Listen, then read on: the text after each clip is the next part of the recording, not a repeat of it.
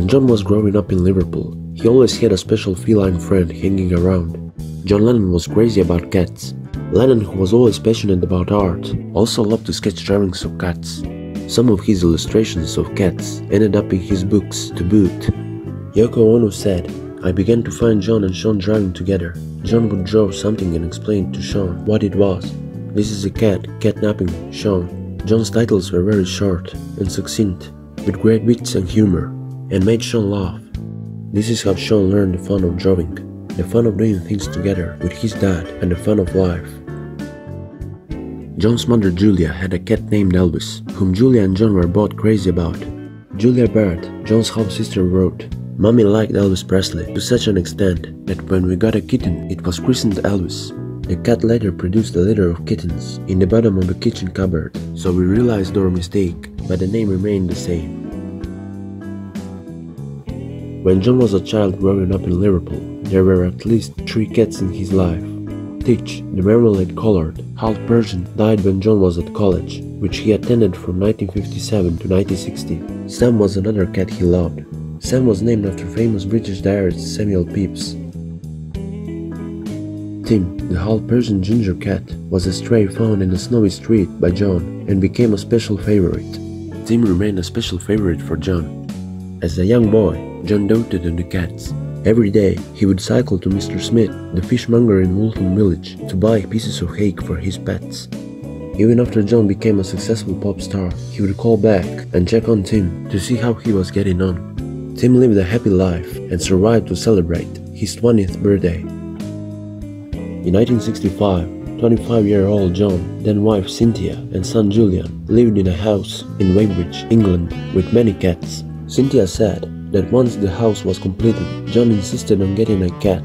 After living with them his whole life, he was going crazy without them. She went on to say, the first, a tabby, was named Mimi after his cat-loving aunt. 2 more soon followed, including one named Babaki, another tabby, and eventually we had about 10, said Cynthia. John's first wife, Cynthia, clearly loved cats as well. John also had a cat while he was a pop star and a member of the Beatles, whose name was Jesus. He wasn't the only band member with a cat named Jesus. Paul McCartney once had a trio of kittens named Jesus, Mary, and Joseph. Also, George Harrison had 2 Siamese cats, named Rupert and Justy.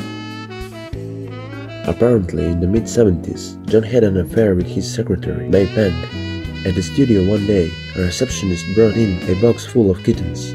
John did not want to adopt any of them because he traveled too much, but May picked one of the kittens, whereupon John decided to stroke her. They decided to keep the cat. At the close of work, there was one white kitten left who was very vocal. They decided to adopt this kitten as well, and they named the pair Major and Minor. John Lennon's cat owning days continued, with a pair of black and white cats called Salt and Pepper. As befitting John's offbeat sense of humor, many places report he christened the white cat Pepper and the black one Salt. John and Yoko also owned 2 Russian blue cats, purebred, which they named Gertrude and Alice, who each met tragic ends. After a series of sicknesses, Gertrude was diagnosed with a virus that could become dangerous to their young son, Sean. John later said that he held Gertrude and wept as she was euthanized. Later, it is said that Alice jumped out of an open window in the Lennon's high-rise apartment at the Dakota and plunged to her death. Sean was present at the time of the accident, and he remembers it as the only time he ever saw his father cry. In later years, John also had 3 cats he named Misha, Sasha and Charo. Yoko Ono said, "We had 3 cats. He always had trouble sleeping, and he would get up in the middle of the night and go into the kitchen. The cats would all follow him in there. He'd stay up for a few hours, writing, sketching. He loved hanging out with the cats." He had a strong affection for cats, actually having owned as many as 6 at a time. In short, his history of cat guardianship indicates that he was a true cat lover and a lurophile.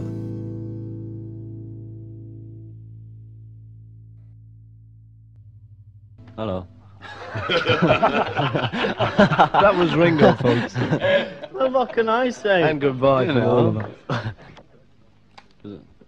Well, this is Ringo. Everyone seems to have said everything here, so I'll just sign off by saying cheerio and best of luck from the Beatles.